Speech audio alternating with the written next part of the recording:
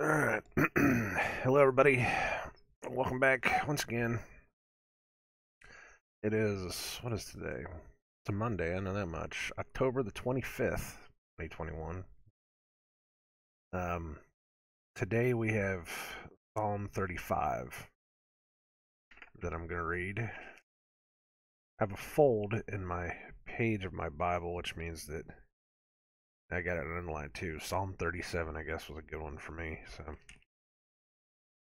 anyway, Psalm 35. Psalm of David.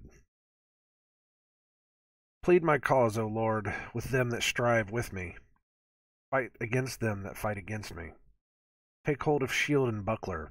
Stand up for mine help. Draw out also the spear. Stop the way against them that persecute me. Say unto my soul, I am thy salvation.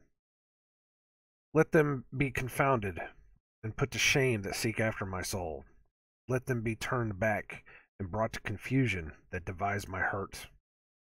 Let them be as chaff before the wind. Let the angel of the Lord chase them. Let their way be dark and slippery, and let the angel of the Lord persecute them. For without cause have they hid for me their net in a pit, which without cause they have digged for my soul. Let destruction come upon him at unawares, and let his net that he hath hid catch himself. Into that very destruction let him fall. And my soul shall be joyful in the Lord. It shall rejoice in his salvation. All my bones shall say, Lord, who is like unto thee, which delivereth the poor from him that is too strong for him? Yea, the poor and the needy from him that spoileth him. False witnesses did rise up. They laid to my charge things that I knew not. They rewarded me evil for good, to the spoiling of my soul. But as for me, when they were sick, my clothing was sackcloth. I humbled my soul with fasting, and my prayer returned into mine own bosom. I behaved myself as though he had been my friend or brother. I bowed down heavily, as one that mourneth for his mother. But in mine adversity they rejoiced, and gathered themselves together. Yea, the abjects gathered themselves together against me, and I knew it not. They did tear me, and ceased not. With hypocritical mockers and feasts they gnashed upon me with their teeth. Lord, how long wilt thou look on? Rescue my soul from their destructions, my darling from the lions. I will give thee thanks in the great congregation. I will praise thee among much people. Let not them that are mine enemies wrongfully rejoice over me, neither let them wink with the eye that hate me without a cause. For they speak not peace, but they devise deceitful matters against them that are quiet in the land. Yea, they opened their mouth wide against me, and said, Aha, aha, our eye hath seen it. This thou hast seen, O Lord. Keep not silence, O Lord, be not far from me. Stir up thyself, and wake to my judgment, even unto my cause, my God and my Lord. Judge me, O Lord my God, according to thy righteousness, and let them not rejoice over me. Let them not say in their hearts, Ah, so would we have it. Let them not say, We have swallowed him up. Let them be ashamed and brought to confusion together that rejoice at mine hurt. Let them be clothed with shame and dishonor that magnify themselves against me. Let them shout for joy and be glad that favor my righteous cause. Yea, let them say continually, Let the Lord be magnified, which hath pleasure in the prosperity of his servant.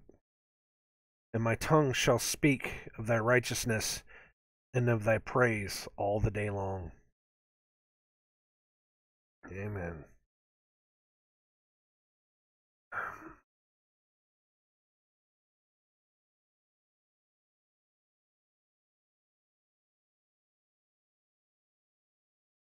I didn't really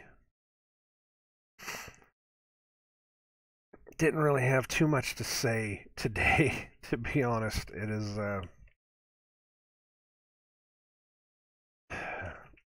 having a hard time waking up this morning. I'd just trying to get my brain going because it is definitely a Monday. We had a good weekend, but it is what it is.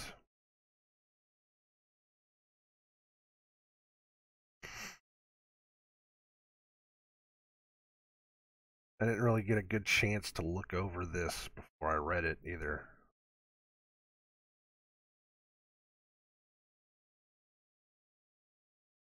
There's always that. One of the things I've said many, many times inside of these as I read them, almost every single one of these, it's always where they speak not peace, but they devise deceitful matters against them that are quiet in the land. Which again, I always say that's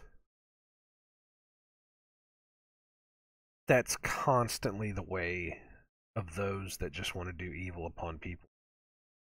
Is they're always planning something against you, and it's always quiet and deceitful, and it's always to somebody else's hurt and pain. And it's just the most wicked, evil nonsense, and it hasn't changed. I People think that things have changed over the years. Oh, people don't act like that anymore.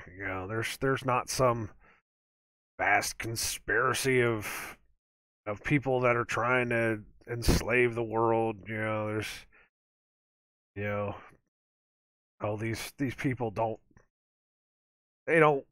rule the way that the Romans did, or they don't rule the way that the Egyptians did. We're not like that anymore. We're civilized now. We're better civilized people. You can keep thinking that all you want. Uh, we're not we're not like the we're not like the Romans or the Egyptians anymore. Yet we'll go ahead and constantly keep using all of their symbology that they've used for centuries. But then again, isn't that just another deceitful lie set in the back, set in the background that, you know, oh, it's nothing, don't worry about it. It's okay. We're not like that anymore. But that's what it is, though, right? I mean, it's the same thing over and over again. It's okay. Don't worry about it. We're all good. We're all going to be good. Just wait, you'll see. It'll be better. No.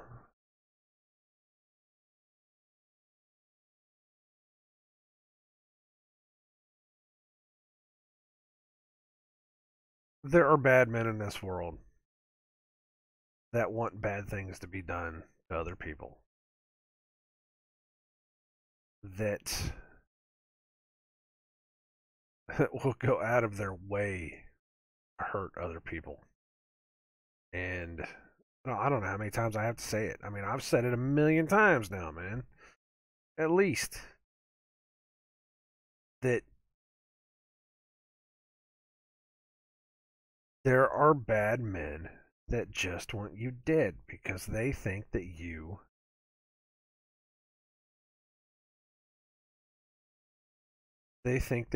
are taking up their space. You're taking up their space, you're breathing their air, you're eating their food. It's because they think it's theirs. Because they think that they and their families are better than you and your families.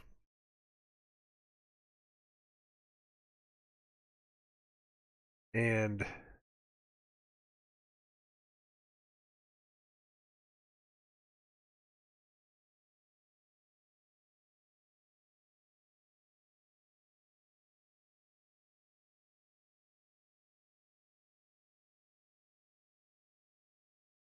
uh,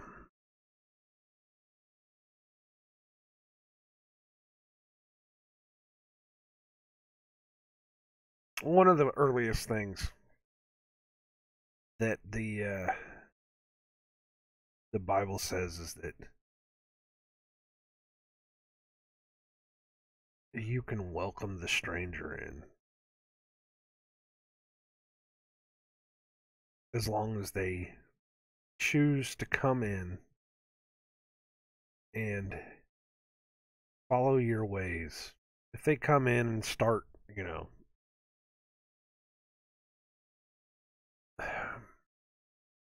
doing the things that they do and start breaking the things, breaking the covenants and all the other stuff, then you need to push them back out.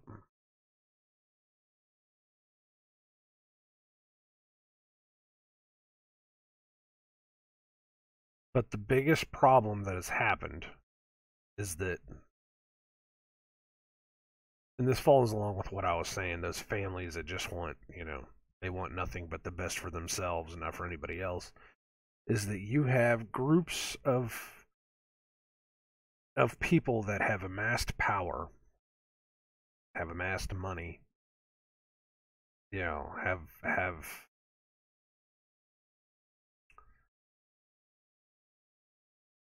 gotten everything that they have through killing and violence and deceitfulness and everything else. And they take advantage of those of us that welcome the stranger in. And once they get in, they deceitfully say, "Oh yes, we'll follow your rules. We'll be nice. We'll do this. We'll do that. We'll help. We'll totally help. We'll do this. It'll all be good." And then slowly but surely they start poisoning the standards, poisoning the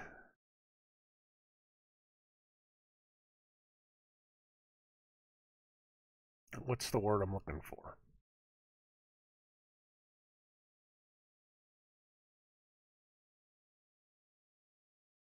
I guess I'll just go with standards. Standards is about right, because one of the worst things I've hated is just the lowering of standards over the years. We've just lowered standards so much to a point that just everything just sucks. It's so bad now. But yeah, they get in there and they start. It just starts growing, a fungus. It's what the parable says is,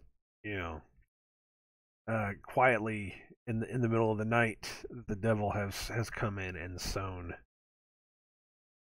the tares in with the wheat at night, deceptively, and they've grown together. And in some places it's choking the wheat, in other places, it's not growing. That's why whenever it comes harvest time, we will be tearing out the tares. Be probably where we get that word from. Tearing out the tares. We will be ripping out the tares and burning them first, and then we will harvest them. So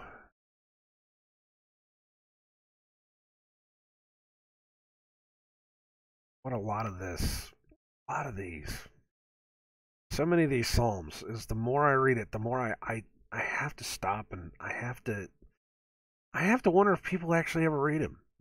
If people actually stopped and listened and just was like, do you understand that almost every other verse is it's somebody trying to tell you that the people of this world are out there deceitfully trying to get you in some way, shape, or form. That that weird whacknut, conspiracy theorist that you won't listen to, that keeps telling you that there's there's a monster under the bed or there's a monster in the closet, and he's doing his best to try to tease you and tempt you into coming into the closet so that he can get you. He's not lying. That conspiracy, that nut is not lying. He's telling you the truth. There's somebody out there that's trying to get you. I think I keep stressing that point. Probably stressing that point a lot because I just, if people could get that one concept that, well, the first concept you have to get rid of is that people are inherently good.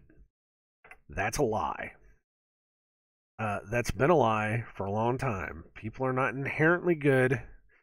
People have evil in their hearts. The Bible says that too. If you want to be a true Bible believing Christian, boy, you really got to get off your ass and start reading this book. Because everything in here goes against what we've been told. It's not inherent good. People have evil in their hearts that have to be flushed. I use the example. What was it, last or the 2 psalms ago, 2 videos ago, something like that, where I said, you are a glass of dirty water, and that the Father has to fill your cup up with clean water so that the dirty can flow out. He gives you a new heart because he knows the evil that's in men's hearts. The evil that's in men's hearts. Say that again. The evil that's in men's hearts. He knows the evils that's in men's hearts, and he gives you a new heart, a new mind. He cleanses you, changes you. He takes that out of you so that you can become a new person in Christ. We are not inherently good. That's the first lie they ever told you. That all men are inherently good, that you should trust everybody. That people are constantly trying to do something good for you. I don't know how many times I've heard this argument with family members when they talk about politicians. They talk about people that are trying to rule over other people and how good they're doing, the good they're trying to do, the help they're trying to do, and how one person is so much better than another person because, politics. Politics. A lot of people have already heard this, and I'm going to say it again. Politics. A tick is a blood-sucking parasite. Poly is... It's not... What is it, Latin or is it something else? Poly is... It's like a... It means more than one. I don't know what language it's from. But it is more than one. Multiple blood-sucking parasites. Politics. Politics that are in the government. Govern, which is to rule over, and mental is the mind of the mind. To rule over the mind. The many blood-sucking parasites that want to rule over your mind. Politics and government. The English language was created in order to enslave you. I still say that. Other people may not think it's true. I don't for a minute think that the English language was created over thousands of years, slowly but surely. Hundreds of years, actually, not thousands. Hundreds of years, slowly but surely. I think that it was probably made over hundreds of years by a bunch of blood-sucking parasites in order to enslave us. Because just about every other word we say in English language is we just don't know what it is. We're not taught anymore where these words come from. if we were, we might be a little bit more cautious about how we use words. Yeah.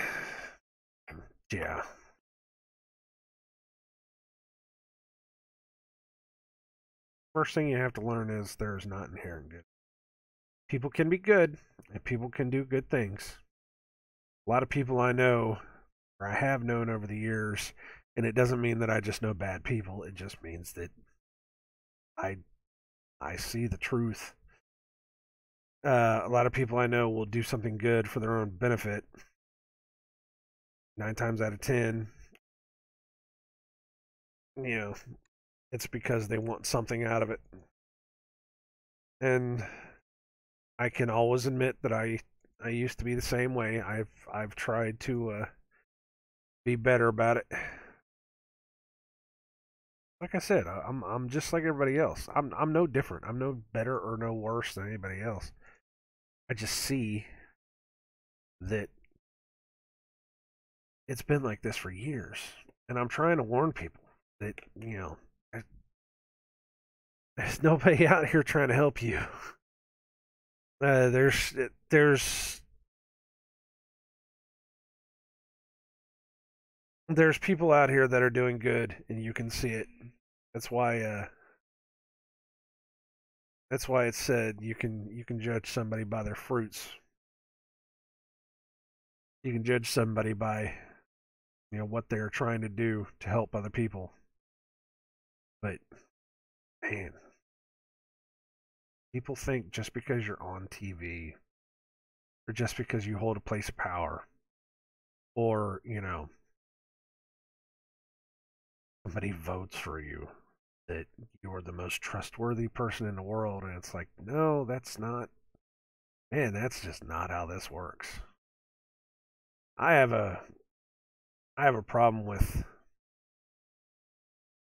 politics anyways, because there is nothing in the Bible that tells us that we're supposed to elect our own rulers. As far as I could tell, uh, when somebody put back in, what was it?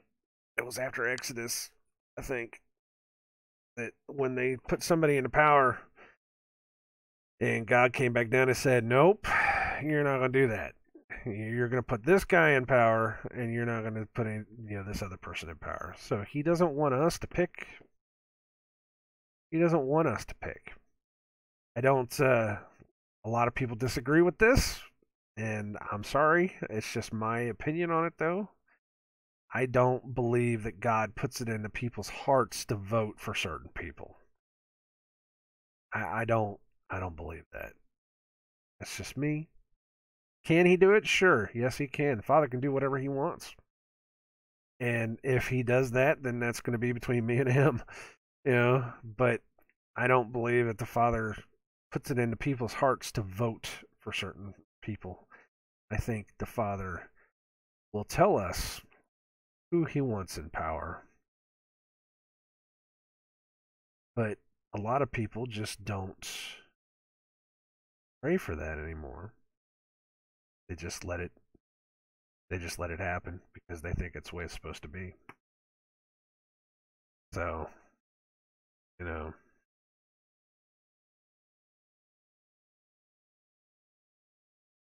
these are hard truths. And again, a lot of people don't even remotely subscribe to half the stuff I'm saying right now. And again, some people think it's blasphemy.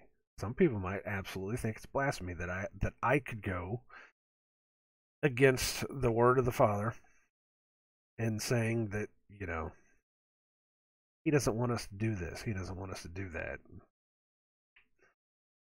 Well, last time I remember somebody telling me we're supposed to follow this book, the Bible. And there was nothing in this book about us getting the right or the responsibility of electing officials for ourselves. Not only that, but again, there's nothing we're supposed to invite our neighbor in. That doesn't mean that we're supposed to keep them. You know, we're supposed to help, and we're supposed to preach the word.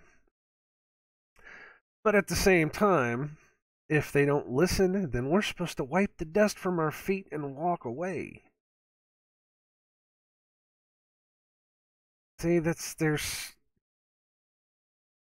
everybody likes to talk about the good stuff. But at the same time, it also says we're not supposed to have anything to do with those that do evil.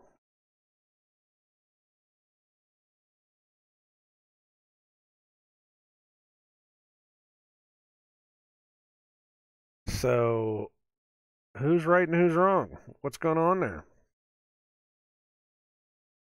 It's just a lot of things that, I sit back and I hear people say, "Oh, well, we should be pulling in the refugees." We were talking about this last night, actually, my wife and I. We're supposed to be good people, and we're supposed to pull the refugees in, and we're supposed to do this and do that. And I was like, yeah, that's fine, but unless they decide to acclimate to our customs, to our religion, to the things that we do, unless they decide to do that, then we're supposed to send them back. That's what the book says. They have to go back. I mean, we can take care of them and we can show them a better way, but there's nothing in the Bible that says, "Oh, we're supposed to let them just run rampant over our country, over our lives." There's nothing in the Bible that says that you're just supposed to let evil men continually corrupt and ruin the world, and yet it seems like Christians they're they're bound and out to let that happen, no matter what they do, all for the sake of what's the verse in Romans? All for the sake of that. It's just absurd. It's the more I hear people bowing down to this whole system, thinking that this is the way it should be and it ought to be, and because it supposedly worked like this, and because God has some greater plan for everything, and all of this, that we're going to be okay. We're going to be just fine. I don't know if I'm reading the same book as you guys, man. A lot of the stuff I read in this book says that we're supposed to fight for what we have, that we can make a better place, that we're supposed to make communities that get together and work for the betterment of the community.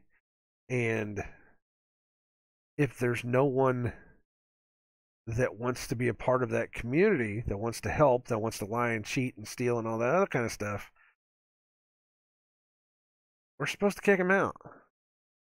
And if you go back in the book, we're supposed to kick them out pretty forcefully. It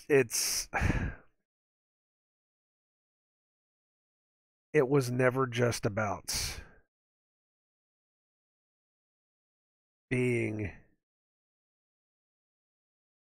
happy-go-lucky, love everybody. It was about loving everybody and inviting them in, but not bowing down to them. It was about helping your brother become better. But if your brother doesn't want to become better, then it's about letting your brother go. Christ even said that he will turn father against son, he will turn daughter against mother. He will separate us. Christ was never meant to bring us together. He said he will separate us because of his name, because of what he says. We will be separated. We are supposed to gather the flock and sadly leave the rest to their own devices. I'm not trying to be a bad guy about this. I'm really not. I'm really not. I really wish I could spend all my time and all my energy trying to convert every single one of my family members possible. But a lot of them just will not listen. They don't care. They will hear it, and then they will give me that blank stare that everybody else gives you. And most of them have laughed in my face because of the person I used to be. They're like, oh, there's no way that he never turned from what he used to be. He's still some satanic freak, even though I never was. But if they don't listen to you, if they choose not to hear your words,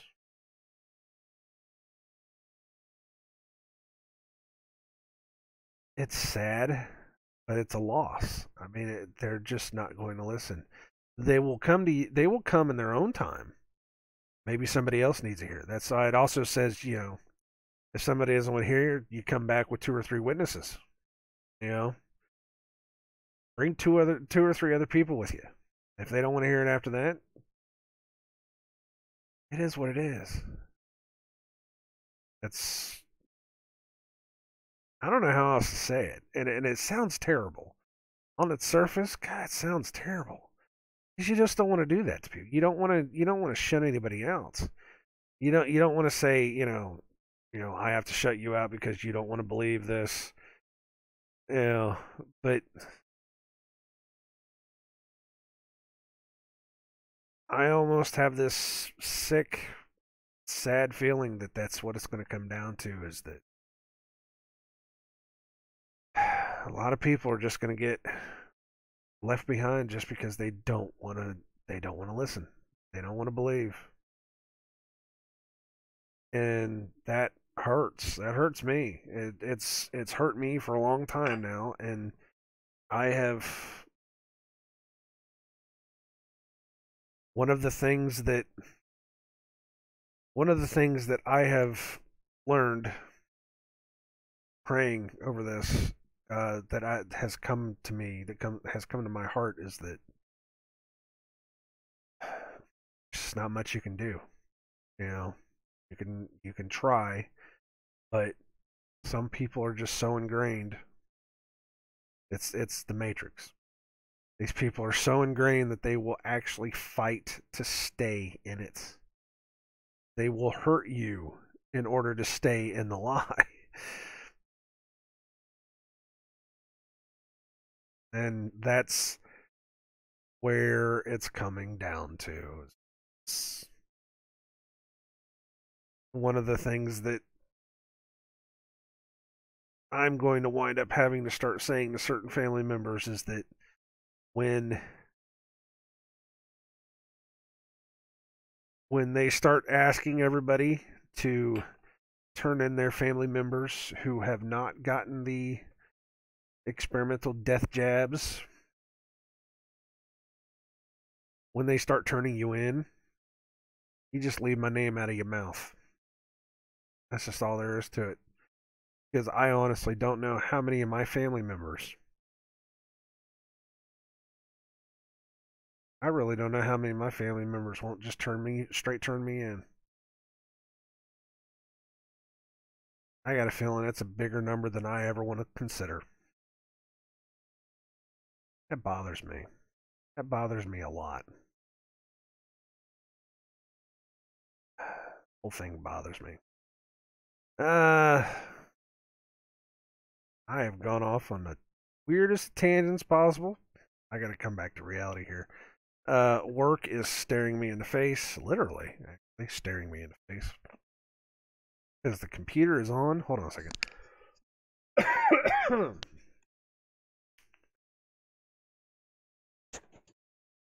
Okay. The computer is on, fired up. I'm ready to go. So,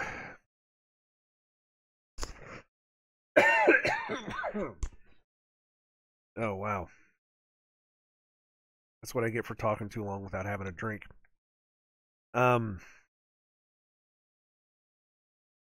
hate being all depressing like that, but it is what it is, guys.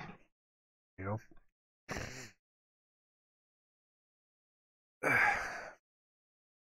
Sadly, not everybody you know and love will follow you, especially not where we're going after all this. And that's a hard fact, and it hurts. And I've planted enough seeds, and I've seen enough of a turn of certain people that I think they'll find it on their own. But there are some people that just, no matter how many seeds, no matter how much you just put it right in their face, they just won't listen. And those are the ones that hurt more than anything else. Can't get them to turn.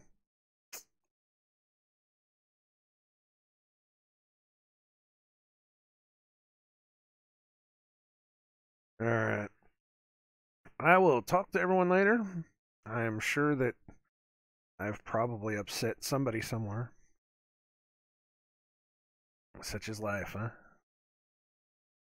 I love you all. God bless. I will talk to you guys later. See ya.